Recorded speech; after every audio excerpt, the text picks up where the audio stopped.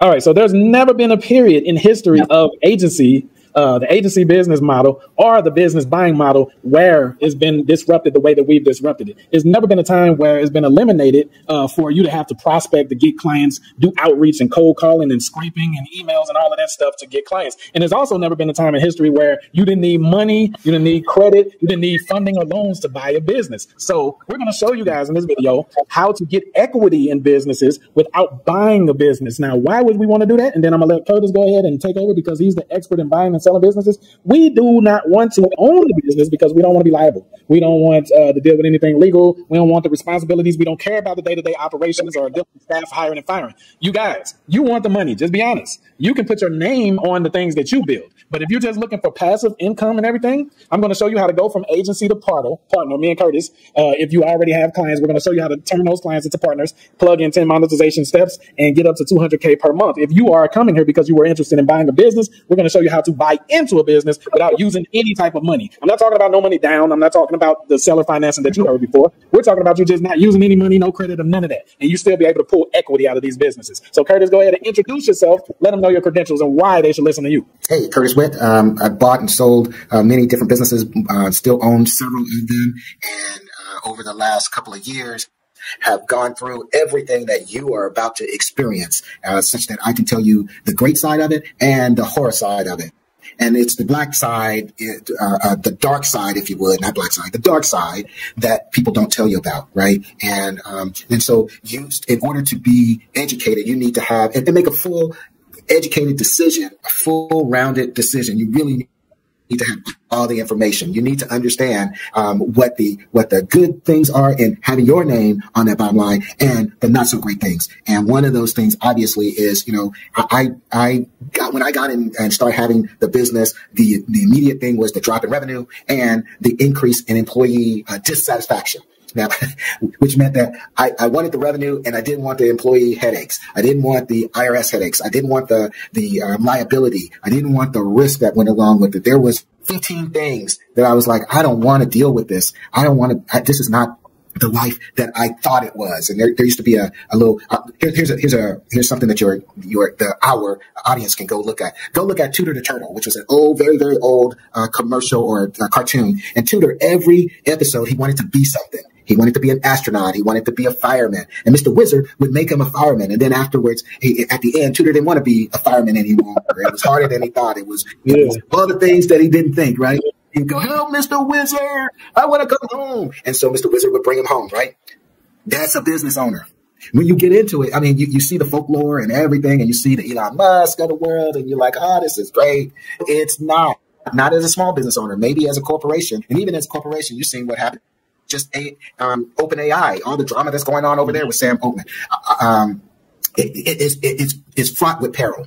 And so getting equity without buying the business is a godsend. And I call it Cinderella equity. And the reason why I call it Cinderella equity is because it's a fairy tale, right? It's too good to be true, but it's true.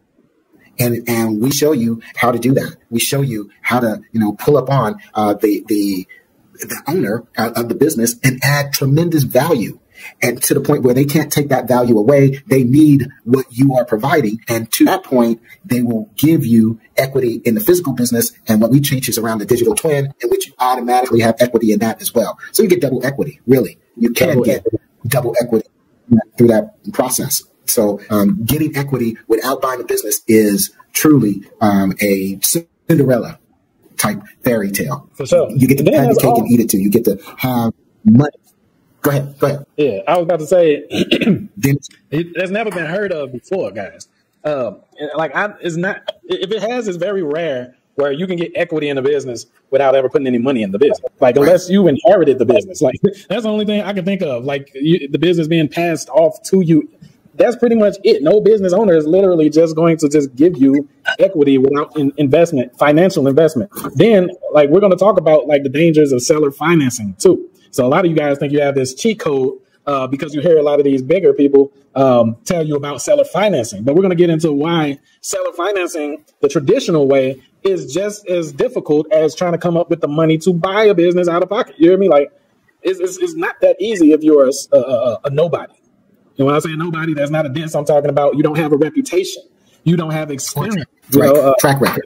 Exactly. You don't have a track record. For example, like Curtis, he's bought and sold businesses and still own multiple businesses. So just in case you guys are watching right now, you never heard of seller financing, Curtis. Seller financing basically is where let's say a company costs $100,000 and the seller will basically take back paper or finance it themselves, where you don't have to go out and find the money. The seller is the bank, basically, and they take payments over a period of the time. You may have to put down, they may ask for some equity or some, some stake in the game, because if sellers do 100% finance, if something goes wrong, you just walk away and they get it back. But you may have ruined their business by the time they actually get it back. So they want you to have some stake in the game. So seller finance is all about the seller being the bank. The seller acts as the bank there. Exactly. Yeah. So that's usually the cheat code that a lot of these business buying gurus will teach you guys. Oh, well, hey, if you ain't got no money or no credit, seller finance. And they just throw that around like it's just some easy thing to do. But like when you do your due diligence, you'll notice that like it's like we were talking about in another video, you don't have to like butter these business owners up. They're going to need to trust you in order to do seller financing. And that's very difficult or time consuming if you don't like Curtis said, if you don't have a track record, if you never owned a business before. If you've owned a business before, you can lead with that. Like, yo, we've done this with our business. We've been able to grow it to multiple locations within a year's time. So if you allow me to finance this, seller finance this, we know we can take over and do this and have you paid out. And maybe even continue a little bit of your equity in the company as well, blah, blah, blah. So they might do it then. But if you're brand new to the game and you just watch some YouTube videos and heard somebody say, man, you ain't got to use no money, you can sell or finance it. You might have to make more than a few thousand touch points as far as like outreach and prospecting before somebody even actually consider giving you a conversation about seller financing. They have to be desperate. Like, you just got to think about that. If you own a business, would you do seller financing? Would you allow somebody to pay you back over time with the money from your business and you put them in charge of it? Would you really be comfortable doing that? Majority of y'all, if you're being honest, you're going to say no. But that's exactly what you're taught to ask business owners to do. They want to sell their business. This is why you got to go after like desperate business owners. We don't want like desperate business owners. We want flexible business owners, but we don't want business owners that are really doing like horrible and all of that. You understand? We want business owners that we can work with that are already on an upward trajectory, but they just might have needed a few things to fix or something, or they're at least stable, but they just might want to get out for other reasons or something. We don't want no bum business. And a lot of people are teaching y'all to go after bum businesses, and you're going to have to do a lot of cleanup and maintenance before it's actually even worth anything.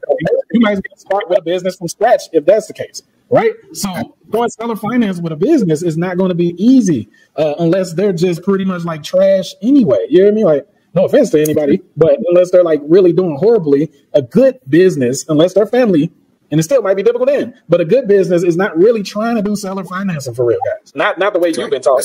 That's absolutely right. The other thing I think is important for people to understand is if you're on a 9 to 5 and nothing wrong with that at all, and you're ready to move to the next level and you want to buy a business, that's great. What you actually bought is a job. You just bought a job. You didn't actually buy it.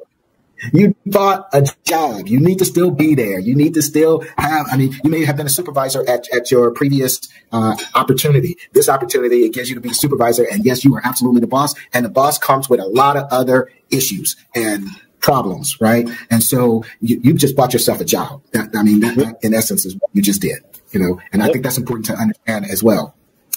And this way we're teaching, you're not buying a job. You're literally, you're almost like a private equity firm as it relates to, you're going to get equity in a particular thing. You're going to grow that equity through a different entity, and you're going to reap the rewards. Whether that reaping the rewards is 6 months, 12 months, or 3 months, you're going to reap the rewards of having that equity in that business, especially in the digital twin, but also in the physical side as well. Yep. So and another good thing about, what'd you say? I said that becomes very important as well. Yeah. Another good thing about the way we teach you to deal with the businesses. Lay down. My bad, this dog. Okay. Another good thing about how we teach you to deal with the businesses, guys, you're going to become their partner. Even if they wanted to like leave, we'll be able to put somebody else in charge. We don't want to be the owner. We don't want to be the one hiring and firing. We don't want to deal with the day-to-day operations. We don't want to deal with any legal troubles or anything. We're going to teach you how to pull equity out of the physical and the digital of the business brand itself. Okay. Now, we're going to go deeper into what the digital twin is in a minute. But what I wanted to say, guys, is a danger of buying these businesses. See, you're wanting to buy a business, an existing business, because you want the passive income. Right. Let's just be real. You heard how glamorous it is to get an existing business and have some passive income. So that's the most important part. Why not just get equity out of the business? And the good thing about what we teach you is the business owner themselves and you start to have profit the moment that the partnership begins. So it's not some 3 to 6 month or wait until the deal closes and they sell the business. It's not that type of thing. We're going to teach you how to plug in 10 monetization methods, some of which you can actually split the earnings with the business owner as well, so they can see how valuable things are. So if they do decide to sell you business at the end of this this venture, you'll be able to say, yo, the company is worth this. Like months after I started dealing with you, we added 3 or 4 more income streams to this business that didn't require any overhead, any labor. You understand? Like, and it's hands off, automated. Like, you'll be able to say all of this. So even if you did decide to buy the business, guys, like, you're going to make 10 times more money the way that we're showing you how to do it. But if you don't want all of that responsibility, like, you have to decide that right now. Let us know in the chat.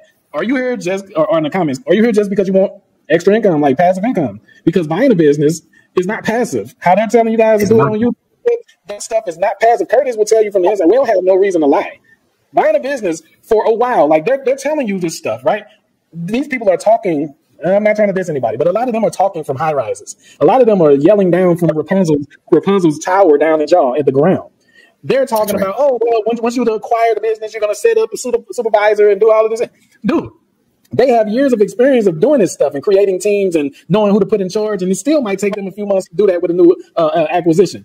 Imagine you with no experience. You get a business tomorrow and you're supposed to try to find somebody reliable enough to head that business, manage, supervise, make sure the day-to-day is happening, and do new hires without running it into the ground and jacking up your investment. You're supposed to do that in a couple months. How are you going to scale? Curtis, okay. That's right. On average, okay, let's say, a lot of people are telling you to buy a boring business, and I like that idea. Mm-hmm. But the way that they're telling you to do it, right, is no adding new revenue streams. Nobody is talking about adding new revenue streams or income streams. Nobody is talking about that. So basically, right, when the math is done, the passive income that you might be left with, that might even have to be split with the business owner if you're doing seller financing, is, like you were saying earlier, $1,500 to, if it's something good, maybe even $5,000. Right, right. And some of y'all might think that's... Go ahead. No, you go ahead, because I'm going to give you an example of exactly that. Because I've seen, after 15, 18 businesses, I've seen just about I've seen a lot of scenarios. And I've been, not just seen, I have unfortunately been in a lot of scenarios. So let me give you one. I look at the P&Ls, I look over the year or so cash flow, meaning I'm like, ooh, I'm putting $5,000 in my pocket, and all I have to do is, I raise the capital. I have my investors. I owe them a monthly. I owe them a monthly payment, but the business is paid off. The owner is going to walk away. She says she has a manager. So, ooh, this is cool. This is good. You get into business and you figure out that the owner actually was working part-time. So the manager that she was paying, that showed on the bottom line, that was not a full-time salary, right? Yeah. And so now you left with a situation where you need a manager, like a full-time manager. And that $5,000 just became like $3,500. And then because the owner was the leader and she was the brand, that $3,500, people stopped doing business with you because you're not, in my case, I wasn't, to be on call, I don't want to mention the name of, but it was, it was a beautiful health type of deal. And so people were used to dealing with, they come in, they deal with the owner who knew all about the business, right? So there was a segment of those individuals that you lost. And all of a sudden, you go from $5,000 doing this, all I have to do is sit home and wait for the money to come in now to, ooh, I'm only making $1,000. And if anything goes wrong, like if somebody sneezes wrong, boom, now I'm at break even or I'm pulling out of my pocket. And that happens time and time again. It happens too many times. And so, and nobody says, oh, well, things went wrong, so don't worry about paying me. Don't even worry about it. We'll just chalk it up to, something. No, that don't happen either. So buying a business like that is, there's a lot of perils that go with it. And, you got to be very careful. Whereas getting equity without buying a business is a totally different thing. What if you could build that $5,000 now that $5,000 is actually worth a lot more from a digital side than it is the physical side. And we didn't even really talk about that, explore that in terms of valuation and why that is so. But just think about it. Amazon is worth much more than Walmart. And we've said it several times, but people always ask me, well, how do you get a higher value when you're bringing in the same money? It's because it's digital and it's a lot less overhead and it's a lot less hassle and it's a set it and forget it. And people in today's society will pay much more if they don't have all the headaches. So I can give you $2,000 a month and you have the headaches, or I can give you $2,000 a month and you don't have the headaches. And so which one are you going to pay for less headaches? And that's what the digital side allows you to do. That's what the digital twin allows you to do. And it's fun. It's fun. It's so much more fun to be able to craft a series of offers and, put together stuff than it is to have to solve the problem of why, Francine had a problem with her husband last night. And so now it spills over to the business and she got an attitude with all the customers and the customer saying she's rude. And now on Yelp, we got a 1 score because she was rude to a customer. And come on.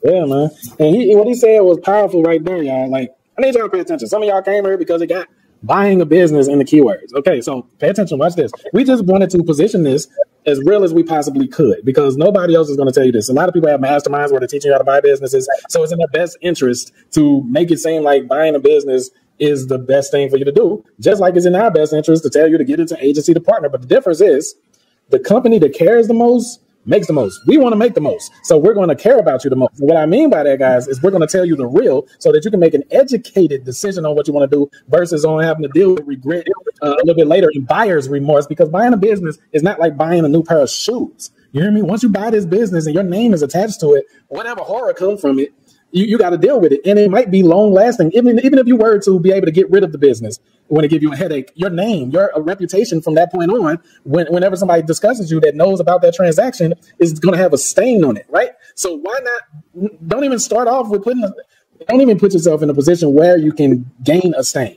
Okay. He said something very powerful. He said, I can give you $5 a headache, or I can give you $2,000 without the headache. When we build a digital twin for businesses, or with businesses, they're our partners, but is contingency plans laid up. Okay, we have an agreement where even if we're not working together anymore, even if they sell off the business or whatever, we don't have to fully sell our digital twin. So we're leveraging the business owners to build out our digital assets that we'll constantly get passive income from then on till we decide to sell the digital twin if we decide to. On top of that, simply building this digital twin and making that company way more valuable, even on the physical side, we get to partake in the equity and part ownership of benefits of if they were to decide to sell off the physical side of situations, right? So, but we don't have to deal with the day-to-day operations. We don't have to deal with the staff. We don't have to deal with the policies. We don't have to deal with none of that stuff. Any lawsuit that comes on, we don't have our name on that company. So we don't have to deal with, if they go out of business, we can just say, oh, sorry for you, and move on with our digital twin that we leverage them to build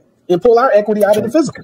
You see, so guys, it's never, like I said, when we first started this, it's never been an opportunity like this where you can get equity out of these businesses without having to attach your name and reputation to them or having to take the responsibilities. Because like he said earlier, a lot of them, when they're selling these businesses and it says, oh, we got staff, they're not including the fact that they're one of the dang on staff members themselves.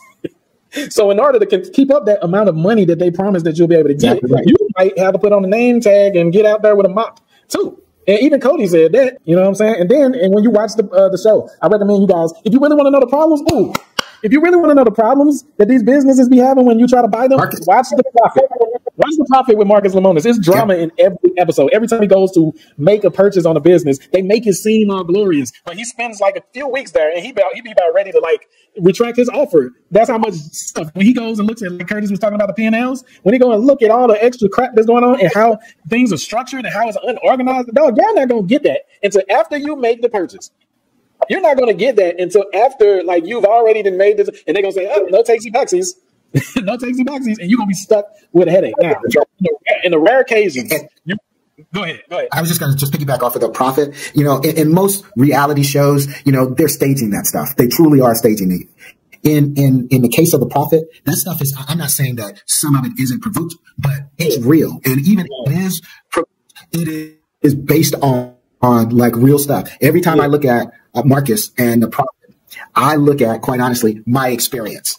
It has been, the only difference is I don't walk away. I can't just walk away. I can't just give the money and walk away because the business, it's just, even when you're in the business, even when you put a manager in charge, even when you give the manager a portion of the business, even when the manager is about to buy the business, it's still fraught with all sorts of issues that you don't have when we talk about how to buy the business and how to gain equity without buying the business. Because you want the fairy tale, you want the glory, but you don't want without all of the issues and the gory. You want glory, you don't want gory. And that's what you get when you buy a business. You got to get all the gory details as opposed to the glory of it. And you'll forget about the glory because the gory side of it will just overtake you and eat you up. Period. And that's the thing, y'all. Like, a lot of y'all are, like you said, 9-to-5ers. And you're about to purchase this business, and it's going to be worse than your job. You're trying to break out of one matrix by entering into another one. You understand? Like, everybody making it all glamorous. They're making it all glamorous to buy businesses. But guys, before they can exit themselves out of the responsibilities, they have to reach a certain level. Like, it's astronomical amounts of knowledge and experience and freaking connections that it takes for them to be able to do this. This is why if you will go and look at their net worth for 1 year, it'll still be the same a couple years later, because before they can pull out of these businesses, they have to do whole makeovers of these businesses. And since they don't know how to do it properly, or I don't know what the problem is, it's difficult. So it takes a while. They're not telling you this stuff. Like, I'll give you a good example. I don't have 1 million testimonials on my channel. Why? Because people mainly just advertise the winners. They don't tell you about all the freaking failures and the ones that give up and all of that extra stuff. It's the same thing on these other channels. We don't see as many testimonials because they're not going to tell you about the people that bought the businesses and regret it and be like, oh, why did I listen to this person? You hear me? Like, what did I get myself into? Nobody's going to tell you that stuff. That's why me and Curtis are trying to tell you. You could buy one of these businesses and have a good experience. But you also could buy 5, 10 of these businesses and it hurts you every single time you buy it. But the question is this: why gamble? Why gamble when you can get that same $5, $10, $15,000 passive income per month without the overhead, without the responsibility, liability, without the legal troubles, without the day-to-day operations? Scaling digitally is way faster. Our net worth this year is not going to be the same next year because we know how to expand. We're not just buying these companies. We're not just buying like how they're telling you to do it and then sitting there and trying to wait for it to grow. We know how to get these companies to expand rapidly without having to invest any of our own money and minimal amounts of money that will come from the actual business owner itself, and exit whenever we want to exit. We can exit a month later if we decide to, because how rapidly we're going to build a digital twin, leveraging the business owner. So it's just going to open up a world of opportunities for the business owner, for us, and the business brokers that we're partnered with, guys. Win-win for every freaking body. So look, if you were trying to buy a business, we're not telling you not to. We're just saying explore your options, because people aren't telling you everything. They're not telling you everything. Go ahead, Curtis. There's another. Oh, this is good, because there's another point that's really important. Let's say you buy a business and you're having a great time. You still got to manage that business, but you're having a great time. How many more can you buy in 60 days? Probably not a lot. You can't scale buying a business. Now, you could scale it, you could scale it maybe 6 months from now, a year from now. You could try to, buy another one, and you could try to add another income stream. But 6 months or 3 months or even a month, you could have 3 or 4 businesses as digital twins. And all of a sudden you've scaled your net worth. And that's what we're talking about. That's what we're talking about. We're not saying that you can't make money buying a business. We're talking about the fact that you have opportunity to do it without hassle. On top of that, you're restricted on like some of these businesses that you buy. You're not even going to have location freedom anymore. It's not going to be remote. You're going to have to actually go in there and do things and stuff like that. Also, like he said, since you're trying to leverage money, credit, or somebody else's money or credit, you're limited to how fast you can move to the next project. Me and Curtis are teaching you that through strategic partnerships and joint ventures, you'll literally be able to partner with as many business owners as you can scale comfortably. Like, it's not going to be as much taken out of you as far as effort goes to scale these businesses, whether they want to expand or whether they decide they still want to sell off. You can work on 4 or 5 projects in a month's time without it being like a headache, because we have delegation and leverage and partners and affiliates and all of this stuff from all sides of the deal, guys. And you don't have to even ever own the business if you don't want to. And you're going to make way more. Which one of you guys can tell us that if you bought any type of, I don't know what type of business you can buy the traditional way, where you can scale it to 200K a month. Like, I'm talking about where you'll get to like enjoy a nice amount of that 200K. Like, what business, what niche, like which one? Because In agency to partner, we're teaching you to add in new income streams. We're teaching you to plug in 10 different monetization methods. You're not going to get that in any of these business buying traditional courses or any of these agency courses. You have 10 different monetization methods, and you're adding on multiple new income streams that the business owner did not have any idea that they could do before, turning them into a local celebrity, right? On a brand at least. So the point is, guys, when you scale like this, it's unlimited pretty much. Like if we talk real numbers of what you can do, then it'll start really sound like a dang on fairy tale. So we'll just keep it at the fact that you can do this and get up to around 200K per month. A lot of you guys have agencies right now, and you're saying, oh, well, my e-commerce brand is making around $500,000 a month. How much of that is profit, though? How much of that is profit without you having to run ads all freaking day? How much, like, because I ain't stupid. I know the game. Don't tell me how much you made gross or revenue. No, how much of that is profit, right? Like, are you able to pull 200K profit? Like, that's very difficult, like in any agency type. Okay. And then the fact that you need to do fulfillment. And then the fact that most of these business owners aren't prepared to pay you guys over 5 to 10K. And that's just if you found some real good bucks for TikTok shorts and all of this extra bull crap. How you going to get to 200K? That means you're going to need hella clients. We don't want to deal with all them people. I want a few partners that we can have for the long term, that we can scale to the wazoo and make as much money as we possibly can. And if we decide to sell, then we sell. If we don't, then that's passive income that's hands off for me and Curtis and however many of you guys decide to do this. Go ahead, Curtis. Let them know. Yeah. So I think you brought up some great points as it relates to the passive income side. And I want people to understand, I want you guys to really understand two things. One is the passive income side has a whole market, and you can sell your passive income. So you can do the math for yourself. But if you have $1,500 of passive income and you offer a person 15% on their money, you can raise $100,000 and then give them the $1,500 a month. You can raise $100,000 because people are looking for passive income. Let me say that again. Somebody gives you $100,000 and you got to give them back for that year 15% on their money, which is $15,000. Well, you're making $18,000 for the year. $15,000, $18,000. You keep 300 or 3,000 divided by 12, whatever that may be. You keep that money yourself. And they're basically, in essence, gave you $100,000. So you got $100,000. Now, let's say you kept it for a year. In the 9th month, what you do is you sell your portion of the digital twin and give them back their money. Man, where else can you do that? The other thing I want to talk about, there is a very, one of the guy who has, according to him, the largest community of AI agency folks. I am absolutely rooting for him. I'm like, get as many of those individuals as we possibly can. Give us 100,000 of those people. Get the biggest community. Why? Because those individuals are the individuals that's going to be working for us. Lord. We sub out to them. Yeah, I'm not doing agency no more. You know, I want you to know how to do the chat bots. I want you to be able to take the GPTSs and take them over to WhatsApp and take them over to IG and take it over to Facebook and take it over to your personal website. I want them to learn all that knowledge because I'm going to pay you a fraction of what I'm going to get. You're just a contractor. Man. People, don't be a contractor. Don't be a contractor. See, what he's telling y'all is if you're using a traditional agency model, guys, I mean, you still got a job, man, and you might even have like a whole bunch of jobs now. And the problem is you guys are equipped with skills that none of these, majority of these, I say almost 100% of these business owners don't have. So how come you don't have the equity? Or how come you don't like control anything? So like, yeah, what he's saying is everybody is feeding everybody into the grinder. A lot of course creators, I'm guilty of this too because I didn't know no better. But when you know better, you're supposed to start doing better, right? So I don't want you guys to be agency owners anymore. You shouldn't want to be agency owner anymore. I always used to say, if you don't, you ain't got no cash yet, it's because you don't own no assets. I'm gonna change that. If you ain't got no cash yet, it's because you don't control no assets. We want to take it a step further. We don't even want to own the freaking businesses that we're getting these equities out of because we don't want no attachments.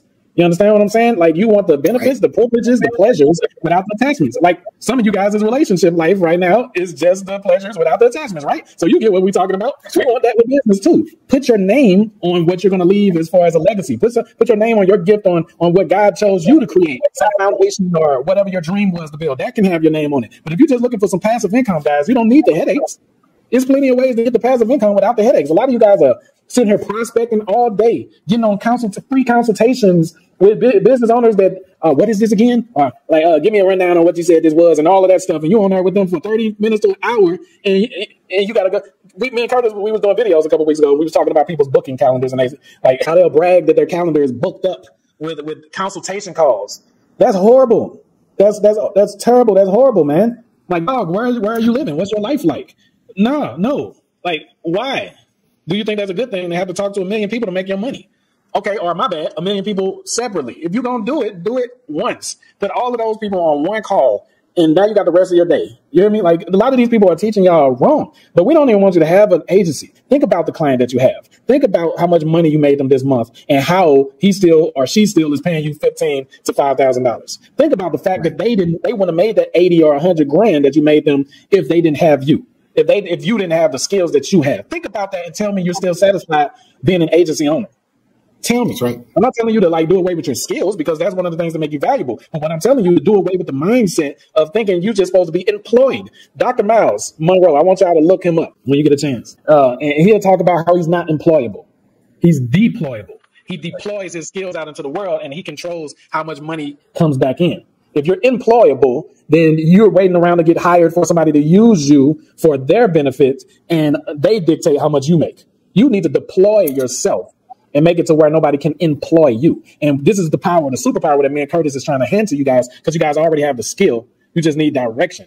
You understand? You already got the skills. Right. You guys know how to rank on the first page of Google in a week or in 24 hours, some of you. Some of you know how to master Facebook, TikTok, YouTube ads, and you're sending them millions of dollars, and you're still struggling to pay your freaking bills. It's something wrong there, man. It's not your skills. It's that right there. So go from an agency to a partner. You hear me? Leverage. All right, Curtis, go ahead and let them know something else before we close out. I just want to say, you mentioned the skills that they have. And if you just sublimate that skill, if you just move that skill to a different avenue, you make a ton more money. Think about it for a moment. You're an agency, and you utilize that skill to bring in $5,000 more with Facebook ads or TikTok ads or IG ads. You brought $5,000 in for that owner, and they're giving you about $1,250 of it as it relates to that's your reward. Take it on the other side. And oh, by the way, not only did you not have any equity or anything, there's no value there. There's no accumulated value. Watch this. Take that same $5,000 that you earned for the business, but put it in a digital twin. And let's just say you got 50% of that. So first you got $2,500, but let's look at what your digital side of the twin is worth. 2,500 multiplied by 12 is approximately $30,000. 30,000 multiplied by a multiple of 4 is $120,000. So instead of just having a little measly $1,500 or $1,200 or whatever it is, now you got you have an entity in which you can take to the bank and say, this thing is worth $120,000 and I want a portion of that. That's the difference. And it's the same. It's sort of like hot and cold water. It's still water. It's the degree. It's still water. Hot and cold water is still water. That's it's what a degree you're dealing with that makes you whether you can boil something or freeze something. Boom. Man, there it is. See, so that was heavy right there. You're going to make money, guys. You know what I'm saying? If you want to continue being an agency owner, you're going to make money. If you want to go and buy a business the traditional way, guys, you're going to make money, like you just said. But there's a difference between hot and cold water, meaning, okay, how do you want to make the money? Do you want to make it, nearly effortlessly? Or do you want it to be strenuous and to the point to where you regret it? Like when a payment comes in, it's just not even freaking worth it. You're looking at it like, that's all I get. And that's going to be the same for if you're an agency owner or if you decide to be the business owner. A lot of business owners are selling. You look at it from the outside like, this restaurant makes $80,000 a month. Why are they selling? It's because of how hard it is to make that $80,000 a month, what they got to put up with. You're right. So it's the same thing. Like Curtis was saying, agency owners are selling their agencies. These are agencies that are at $100,000 a month recurring, and they're still selling it. So that's letting you know something is wrong there. Why would you sell if it's passive, and it's not all that bad, and it's not why would you be rushing to get out of it? Most of them get up there and they don't stay there. They just do it so that they can document it and then create a course, because owning an agency is hell. It's hell. Even if you outsource majority of it, it's still going to be hell, y'all. Because people say, oh, well, you can outsource the fulfillment. But it's still a lot of stuff besides the fulfillment that's a headache. Right? So majority of them progress either to selling it off or creating some course or something else, because it sucks.